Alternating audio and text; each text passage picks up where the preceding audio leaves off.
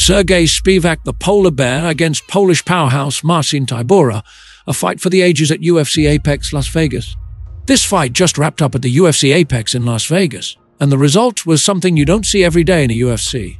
Sergey Spivak and Marcin Tybura already had some history, having fought back in 2020, so they knew a bit about what the other was bringing to the table. Last time, Tybura won by decision.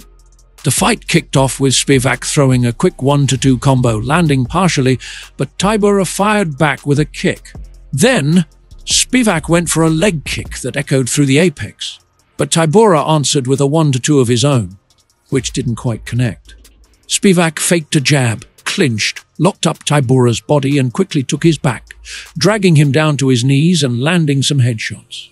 With his solid judo background, Spivak set a trap, giving his left leg as bait. Tybura took it, falling right into Spivak's plan, making the takedown almost effortless. However, Tybura, with his strong wrestling sense, didn't let Spivak lock his body with the right leg and managed to flip the position, getting on top. He landed a couple of good punches from there. Spivak then attempted an unusual armbar from the bottom, which looked kind of funny but didn't succeed. But Spivak stayed calm and collected, waiting for his moment.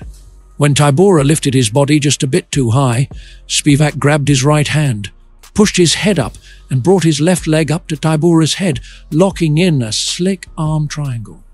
Tybura tapped out almost instantly. It was a fast, slick, and technical finish, a masterful performance by Spivak.